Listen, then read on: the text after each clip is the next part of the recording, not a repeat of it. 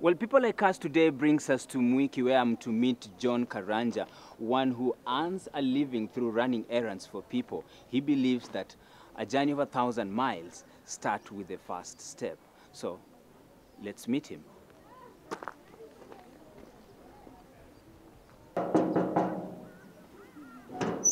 Yes, Karanja. Hi. How are you? Fine, It's a fine. pleasure to meet you. Thank you, welcome. Kazi, you're already at this particular moment? Yes. Okay. So when are you having another?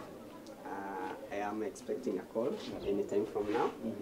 Yes. So please tell me who you are and what you do for a living. My name is John Karanja, and I run an errands company, which I started last year, towards the end of last year. What did you want to be when you were a child? I know you definitely did wake up and start the errand company. I wanted to be an accountant, and I tried it once, and then I ended up finding that it's not working. So I had to quit and try something else. So when did you have this idea of doing the errands for people? This one came as after a long time, thinking, what can I do on my own? Yeah, instead of maybe going to get looking for employments with. When you go to look for an employment, there are very high qualifications, and maybe some of them you don't have them. So you end up finding that you will fail in that interview. You are not qualified, depending on the qualifications that they set. They find that you don't have the required qualifications. How much has been allotted to tourism? It's a long journey.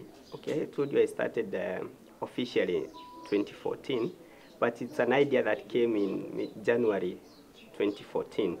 So I've been trying to work on it day in, day out, day in, day out. You start, there are very many processes. First of all is communicating your vision. When you have the vision, how do you communicate it to your clients? Because at the end of the day, it's the clients who will give you that work or that opportunity to serve them. So you have to effectively communicate your vision to them. And it's a challenge. For people to understand what you are doing, it's a challenge. That's 1.78 trillion shillings. This will be the third budget under the Jubilee government. And now we're joined. Speaking of challenges, I heard you mention a few, because I must imagine that your job entails a lot of going to the field. What are some of the challenges you encounter when you're out there?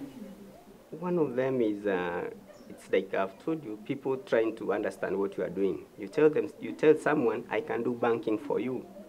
And they wonder, how do you do it? Yeah? How do you do it? You come to my office, pick my cash, take it to the bank. It cannot work. You know, people don't believe in sending others to do their errands or their things. They don't believe. So it's a challenge. Someone calls you and tells you, can you do this for me? Yes, and then he says, wait a minute, let me think about it. Because them, they don't believe whether it can work. Yeah, it cannot work to them. So it's a challenge to tell them that it can work. It has worked for others, say shopping. I do shopping for people. You send me your shopping list, and then you send me to the supermarket to go and buy everything that you want. And sometimes people find it hard. You do shopping? How? I started by walking. You walk from one office to the other. Sometimes you take a bus, take you to where the customer is, pick the parcel or document or the mail, and drop it somewhere else. You walk, you can also have a tuk-tuk, a three-wheeler tuk-tuk. That's what I use. When I do a lot of shopping, I place it in the tuk-tuk and deliver it to the clients. Sometimes customers have huge goods they want taken from one point to the other. I also use it because it's spacious. And then I also have a motorbike. I bought it recently, and it's quite effective in terms of delivery. What motivates you as a person to do what you're doing? One is that you have to move on. You have to move on. And it's good to try something else on your own.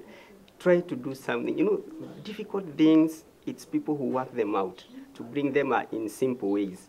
Even if you want to climb a mountain, you know, for people to say that you reached the top of the mountain, you have to go through challenges. Now this is a mountain ahead of me. I have to climb it to see success. So that when I tell people or my employees that this is how it's done, you are able to give them a clear way of doing it, that you will find these challenges, but when you find these challenges, you have to keep moving on. You have to keep moving on, because you don't have to keep on depending on others, and those opportunities, maybe they are not there. So you have to try your best, make something of your own, use skills, knowledge, research a lot, come up with something that can bring sense to the people. The youths are perceived to be people who don't want to do something to earn a living. They just want to sit down, do something that is relaxing and not straining their capacity. What advice can you give such people who don't want to do something? Opportunities are there. Opportunities are there, and there are quite many. Yeah? You just need to be focused. As I've told you, when you go to school, you get the knowledge, get the skills. Can you use them? Don't keep looking at the government. The government is just there to support you. And you know, the core functions of the government is to give you security, so that you have a conducive environment to do your business. Yeah?